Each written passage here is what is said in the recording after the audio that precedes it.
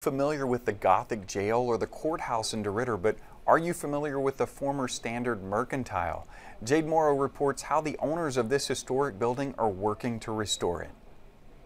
Mac Corvell and his wife have owned and operated Treasure City Market in DeRidder for 20 years, selling antiques and other things. But the building that houses the antique store has just as much history as the items on the inside do. If you bought it in DeRidder, you bought it at the Standard. Built in 1917, the former Standard Mercantile is at the center of the city, and if you have passed by lately, you can see construction is underway. That's because the Corvells are recipients of a Louisiana Main Street Revitalization Grant. They will spend $20,000 in planned work outlined in their application, and they will get $10,000 in grant money.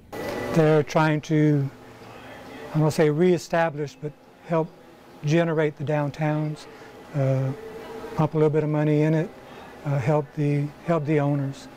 Corvell explains to 7 News the building held up well in the hurricanes. It was built very sturdy, and even now, the construction taking place is just some repainting, restoring the building's original 72 window frames and the exterior awnings. If I say 5% is maybe rotted, that would be probably an overstatement. No termite damage anywhere.